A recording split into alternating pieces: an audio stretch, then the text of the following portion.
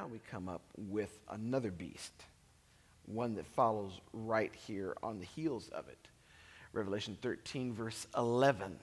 Okay, so we're still on page 1183. Then I saw another beast coming up where? Out of the earth, and he had two horns like a lamb and spoke like a dragon. The question is, who is this second nation? Because it's a beast. So we know it's a nation. There's a lot that's said about the first nation or the first beast that we started out with, but here's another one. So who could it be? We see that it doesn't come up out of the sea. So it's different this time. It doesn't come up out of the sea. Do you remember what that prophetic symbol meant? Sea. Yeah. It means, right, people, nations, multitudes of people. But this beast comes up out of the earth. Relatively speaking, it comes up in a part of the earth that is unpopulated, or at least not densely. It's sparsely populated, okay? In comparison to the multitudes and the languages and the peoples of this that are represented by the sea, this is the opposite. This is coming up more sparsely populated, less, what do I want to say, organized and been around for, a long time. Okay? So, when does it rise? Let's get a timing on this. It has to be somewhat recently, because remember the flow of nations. You had Babylon, you got Medo-Persia, you've got the Greeks, and you have the Empire of Rome. The Empire of Rome came to its end roughly around 476 A.D. Okay, so you got the time frame in mind. Then it broke apart into 10 nations, right? Nations of modern Europe. Okay, and then a little horn came up, displacing 3 of those original 10 European nations. All right? And we know that took place, and that little horn had its reign from about 538 AD to 1798, 1260 years. So we're looking for this next beast to rise up sometime around there. Sometime after this little horn power comes up. All right? So again, we're looking in Revelation 13:11. Then I saw another beast coming up out of the earth, and he had 2 horns like a lamb. It's interesting that it says that. The word lamb is used in the book of Revelation more than 24 times. But every single time, except this one, it's a reference to Jesus. And we're told that it has 2 horns like a lamb. This would indicate, I believe, that this nation in some way is like Christ. It is Christ-like, and that's important. You'll also notice that this nation is not wearing a crown. The sea beast, with its 7 heads and 10 horns, has crowns, which indicates monarchy. This one is absent crowns. So this power that we're looking for doesn't have a monarchy, and that's very significant. What we're seeing here is that there's no kingly authority. This nation, in some way, stands for freedom. So here's what we do know so far. The nation rises in a part of the world that is sparsely populated. It's a young nation. There is no monarchy. There's no king. Okay? And it assumes, as we continue to read on in the chapter, it assumes a position of worldwide power and influence. It has the authority to make the inhabitants of the world worship the first beast. Okay? So it is a powerful nation. Interestingly enough, if you're paying attention, this lamb beast is also different than the others because all the other beasts are predatory. Leopard, lion, bear, dragon. Those are all predators. The lamb beast is what? It's prey. It's not a predatory power. It is like Christ in its gentleness, at least initially. Okay? The United States, when it arose, it was known as the New World. That's how it was referred to, the New World. It was a haven for those who were escaping religious persecution, primarily in Europe. And it was founded on twin freedoms: freedom of government, the civil power, and freedom of religion, freedom of faith. Okay? Those are the two basic pillars of the republic known as the United States. Okay?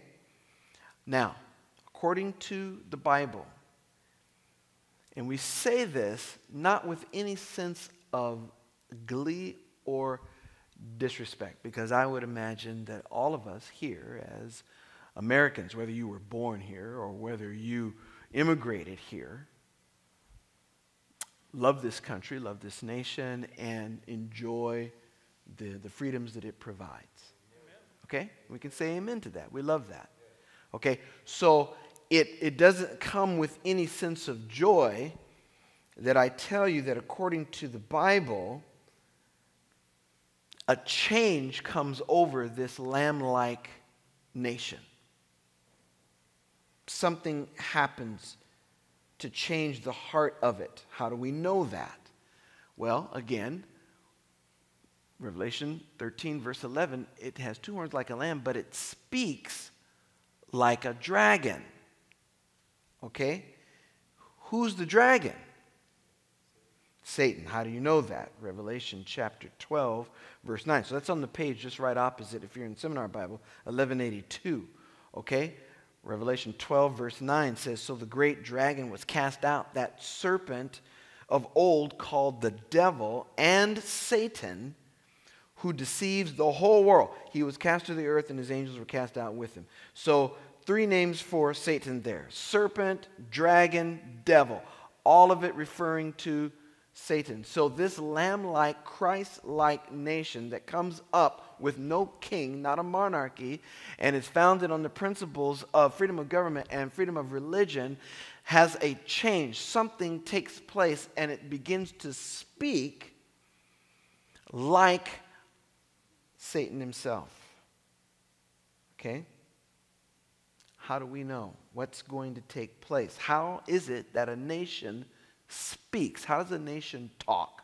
How does a nation speak? Well, we know that a nation speaks through its laws.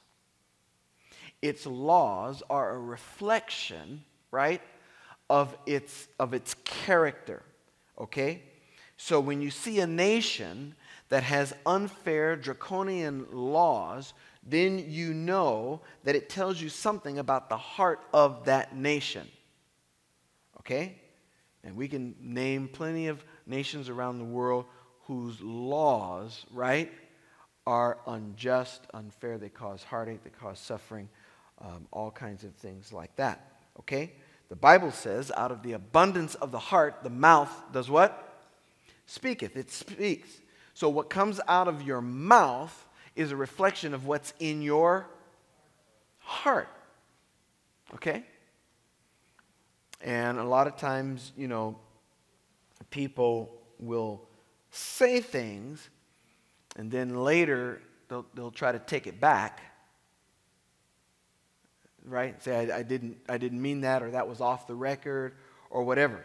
The problem is that the Bible is true. Out of the abundance of the heart, the mouth speaks. So if it comes out of your mouth, even in an unguarded moment, it means it was in there. You may not have wanted it to come out, right? You may have wanted to filter it or somehow choose the company that it came out in. But if it came out of your mouth, it was in there. And so in the same way, this nation that now is speaking as a dragon, it is speaking out of the context of its character. So there's been a fundamental change in its character. Okay, so let's continue on. Revelation 13, verse 12 talking about this same lamb beast that speaks like a dragon. It says, and he exercises all the authority of the first beast, that's the sea beast. He exercises all of the authority of the first beast in his presence and causes the earth and those who dwell in it to worship the first beast whose deadly wound was healed. Now, there's a lot we could say and unpack about this, but I'm not going to say everything I could say because that's for tomorrow night. See, you got to come back for tomorrow because I'm going to unpack this even further tomorrow night. And there's a lot to say here. It's really good. Okay? But this nation is going to grow in power and prestige and prominence to the place where it's able to use its authority to place that first nation back in a position of power. Understand that. That first sea beast suffered a deadly wound. So for a time, it was ruling the roost. It tripped up, had a deadly wound. That wound was healed. And now this second beast that rises up uses its unrivaled authority and power, it's the sole superpower, to prop up that first beast so that the first beast comes back fully to its place of prominence. Okay, so think about that. There's a partnership between the sea beast and the lamb beast. Okay? So we try to understand, how could this happen? How might this happen? How a nation that stands for freedom might one day use its power to affect freedom in a negative way. With freedom, right, there comes responsibility. God gave us freedom of choice, and with that freedom of choice comes great responsibility.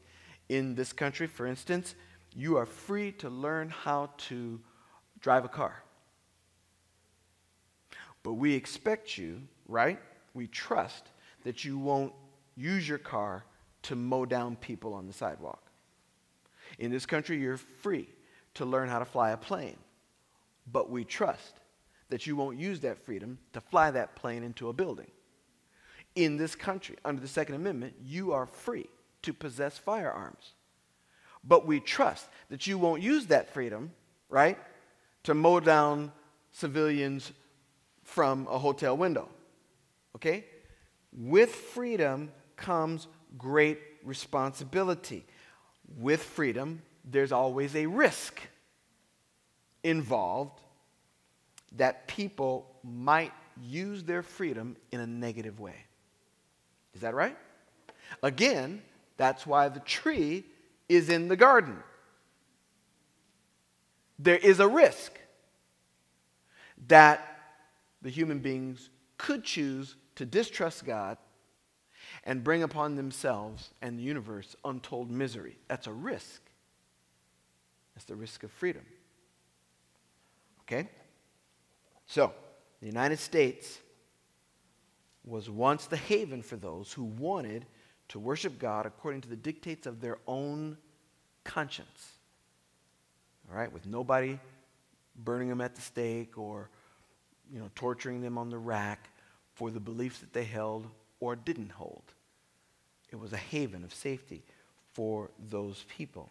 However, we have noticed, you all have noticed, a shift in society, right? There's a great deal less respect for God and biblical principles. We know this, okay? What was once taboo, we know, is celebrated. We know that. It's true of the entire Western world, that essentially anything goes. Everyone does what's right in his own mind. Okay? And we see that. We talked about that last Sabbath, that when you turn away from the light, if the Word of God is the light, if you reject that light, the only place you can go is darkness. Right? So we see the evidence of that. Okay? No sense in going on and on about it. We see that. Sin is often defended by what people misguidedly refer to as freedom of expression. And that goes all kind of ways. Okay? We don't even react to the things that long ago were considered scandalous. The Bible says righteousness exalts a nation, but sin is a reproach to any people. When a nation is down or an individual is down, the best thing to do would be to repent and turn to God. Isn't that right? Okay, and embrace God's principles again. Come back into the light. It is likely, as we look at the Bible, that what is about to happen is that this nation will attempt to turn to God, but in so doing will actually be turning away from God. Now let me ask you, has anything before been done in the name of God that was actually turning away from God? Can you think of any? The Crusades, that's a good example. Yeah, the Inquisition. What was that? The Holocaust? Slavery? Yeah. How about the crucifixion of Jesus? That was done in the name of God, right? Jesus was considered the blasphemer, and he had to die for the sins of the nation. But in fact, they were actually crucifying the Son of God. So we have examples of people who do things in the name of God who actually are working at cross purposes against God. We have those examples, okay? And as we look in the Bible, we see that there is a move to lead people to return to God's ways, but in so doing, the pendulum swings, and actually people are influenced away from God instead of towards Him. Something happens to this freedom-loving country that we all love that causes all who love this nation to shake our heads in disbelief, even as the disciples must have done when Jesus foretold the future of their beloved temple. Can you imagine? I've tried to compare that, because it's hard for us to understand the role, the significance of the temple in Jewish life. I don't know if we have anything other than the capital itself that would compare. And Jesus stood there and, look at this temple. Look at the beautiful stones. They were proud of it. Just like we would be proud of the Capitol. And Jesus says there's coming a day when there's not going to be one stone left on another. You can imagine the shock. And it's the same kind of reaction we have when we look at this power and recognize that a fundamental change is coming.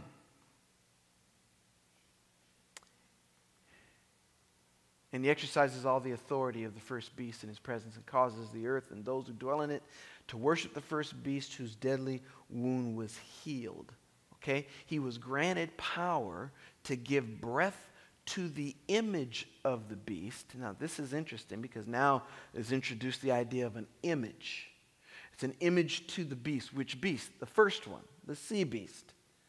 Okay? That the image of the beast should both speak, it's going to speak to, and cause as many as would not worship the image to be what? To be killed.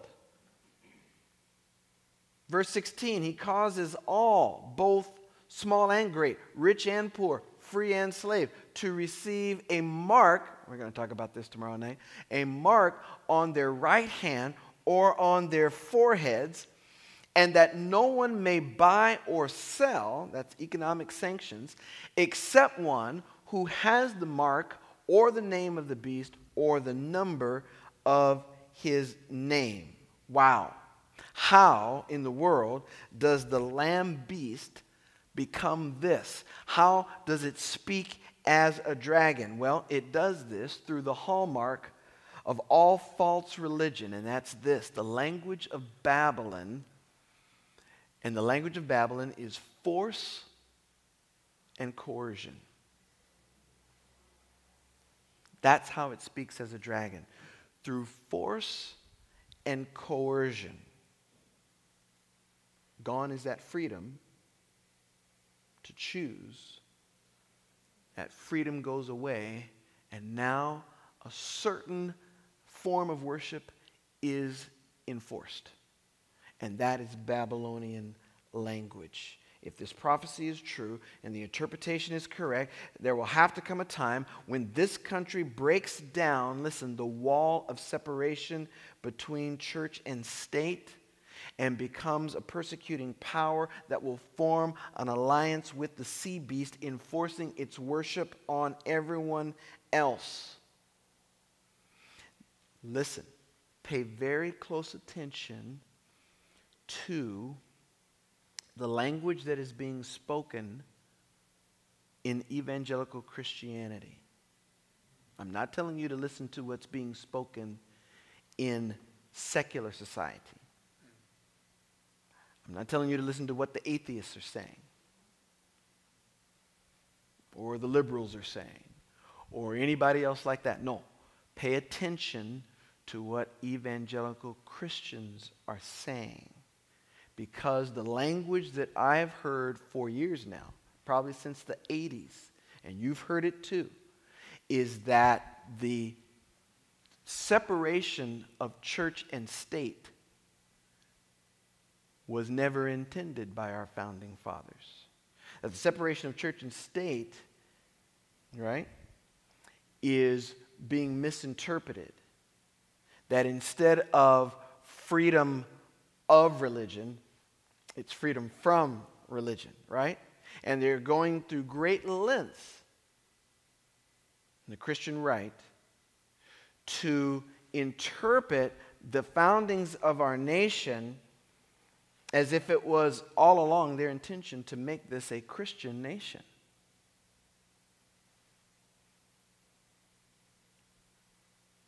When in fact,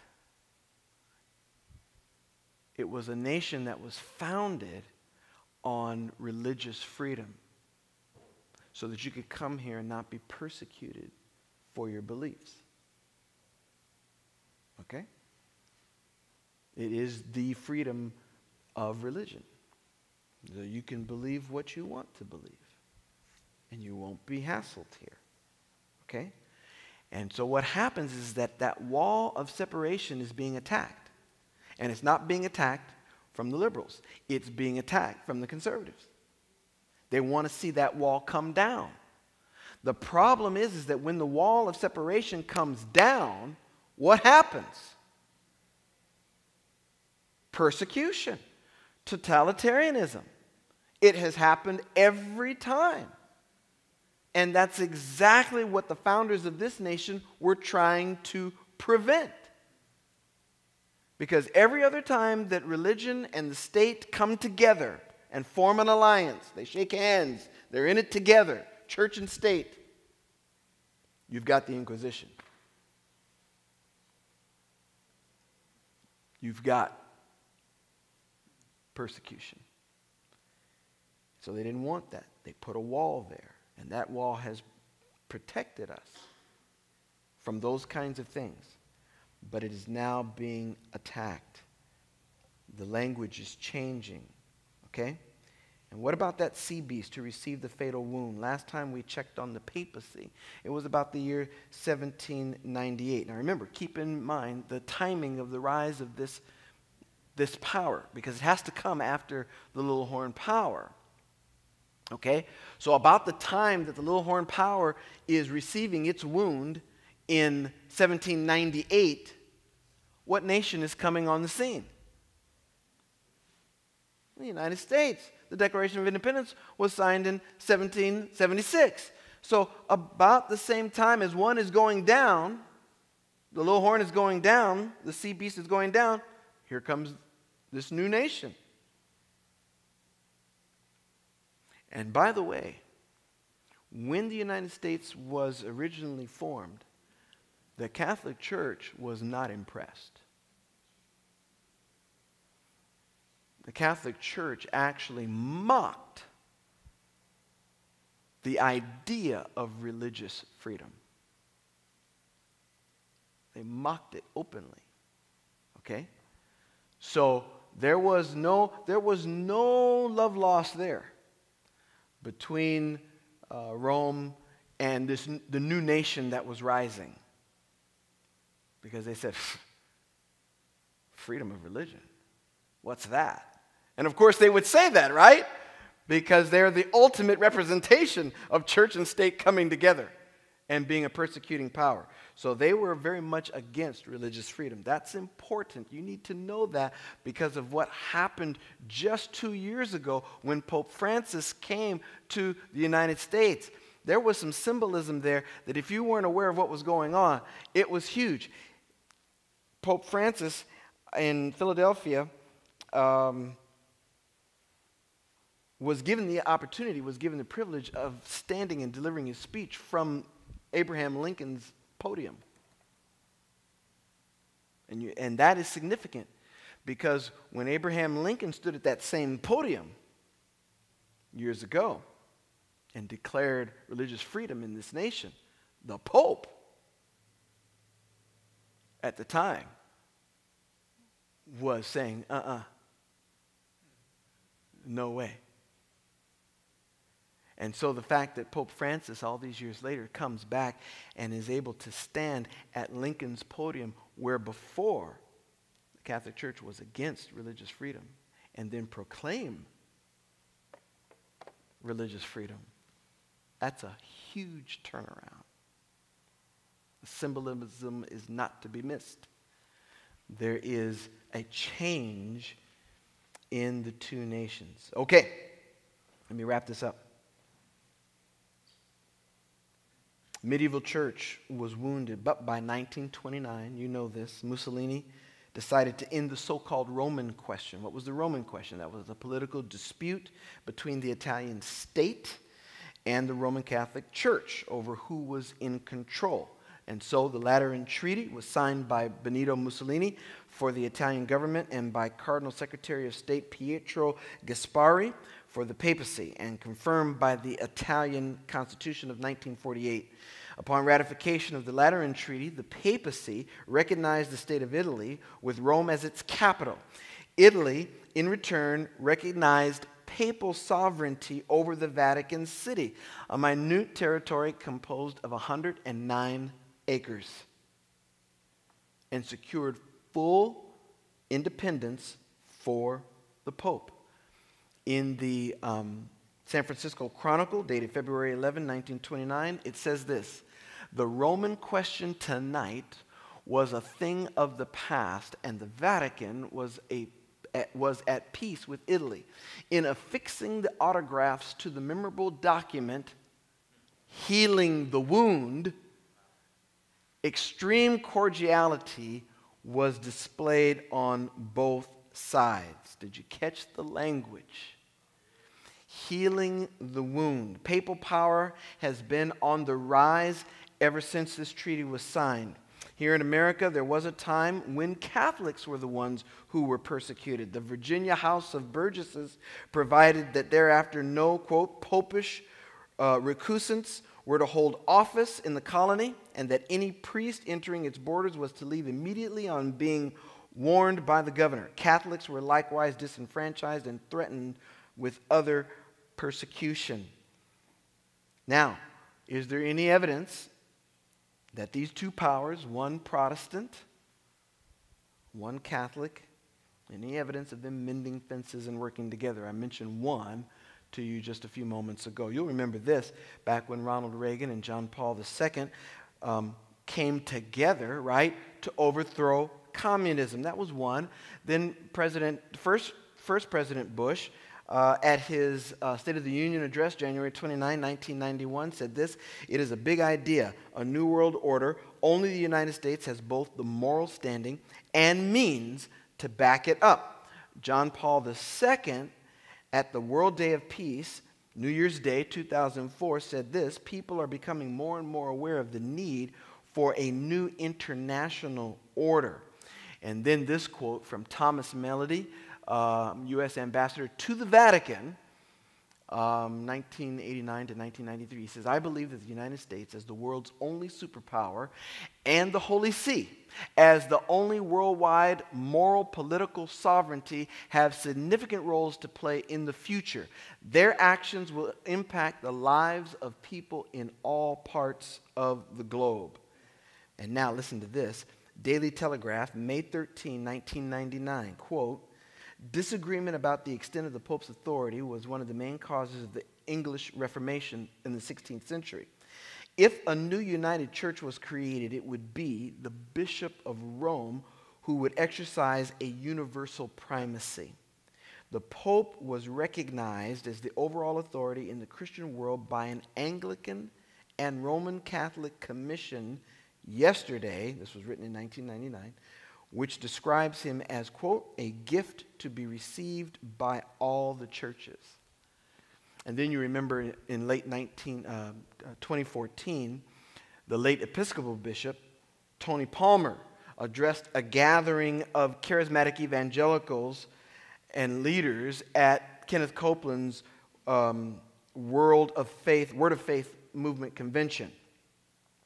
And at that convention, Tony Palmer declared Luther's protest over. Indeed, even as the world prepares to mark the 500th anniversary of the nailing of the 95 Theses to the wall, there are, in just 5 days from now, by the way, there are many voices calling for the gulf between Protestantism and Catholicism to be bridged. That bridge went a long way in getting crossed in 2015 when Pope Francis came to the United States and addressed a joint session of Congress. Never been done before. And we ask ourselves, where is all of this headed? According to Scripture, it's headed to a place none of us want to go. Error 666, a mark of some kind, which we'll talk about tomorrow night. Has God blessed America? Yes, He has. We sing God bless America, but we need to pray that America blesses God. A Christian nation? Well, the Bible identifies only one such thing as a Christian nation. 1 Peter 2, verse 9. But you are a chosen generation, a royal priesthood, a holy nation, His own special people, that you may proclaim the praises of Him who called you out of darkness and into His marvelous light. You're it. The church is the only Christian nation, the true hope of the world. And if you're an American and you love this country, then you let your light shine.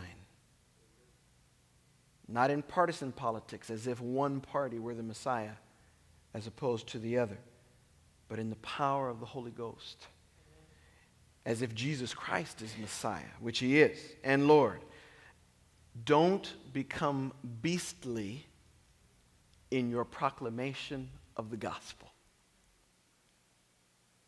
Too many Christians become beastly as they try to proclaim the Word of God.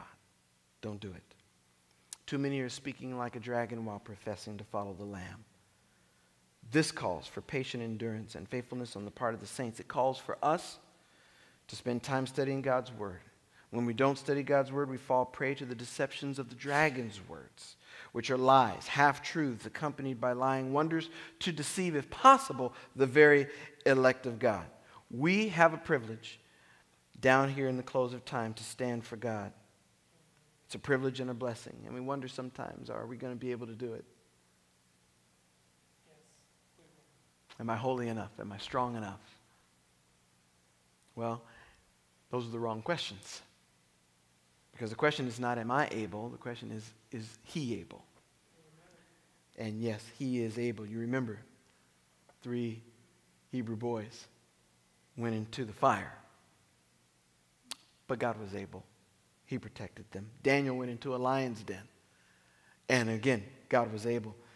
The Hebrews were exiting Egypt, headed towards the promised land, and Pharaoh's army caught up to them from the rear, and there was the Red Sea in front of them. Where were they going to go? Again, God was able. They wandered in the wilderness. They had nothing to eat but manna. They had manna on the ground, water coming out of a rock for them to drink because He was able. The blind cried out. The lame, they couldn't walk. The dead needed to be raised. Jesus was able. And Jesus is able today. Amen? The only thing He cannot do or will not do is force your will. He will not do that because His kingdom is based on freedom. on liberty. We're coming to a time of great crisis, a time of spiritual crisis in the world. And the question is, who will have your heart? Who will have your allegiance? Who will have your love? Jesus Christ. Amen. That's what it comes down to. You can trust Jesus with all your heart and your life today. If he has all of you, then you can rejoice. Amen. I want you to remember tonight that God is good. He's all powerful. Jesus Christ died for you. He rose for you, ascended for you, and one day he's coming back for us, right? In power and great glory. I love this quote from, don't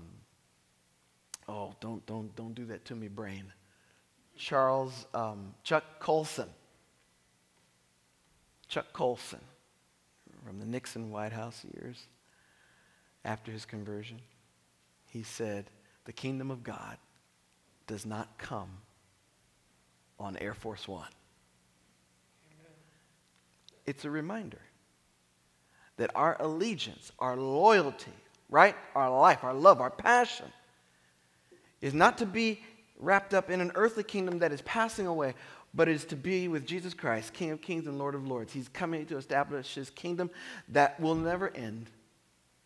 And you and I have been called to be citizens of that kingdom if we trust him. Let's bow our heads and pray.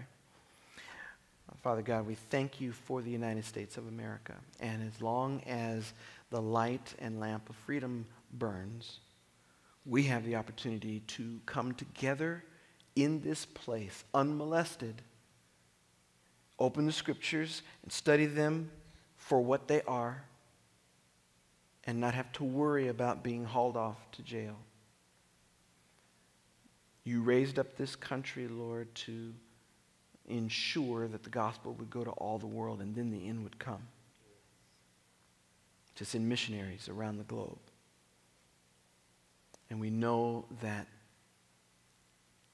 the shadows are lengthening, the light is fading, the nature of this nation that we love is changing.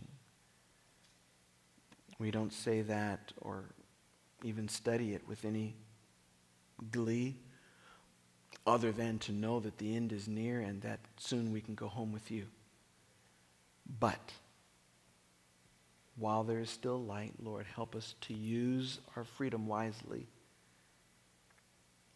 to study your word, to share it with others, to point them to Jesus, and then to make our own calling and election sure. Help us to study your word, Lord, not let it collect dust, so that we are not in line to receive the mark or to be deceived by the lies and half-truths that will be told in your name. We will know your name and we will know your voice because we have heard your voice in your word. So help us to take advantage of that. And tonight, if we still have yet to make a decision for you, then I pray, Father, for the strength to make that choice and to make that decision, to make it decisively, and let it be permanent. Thank you, Lord. Bless us. Bless our nation. Bless its leaders. Bless all of us, Lord, as citizens. And may we reflect you. And I pray this in Jesus' name. Amen.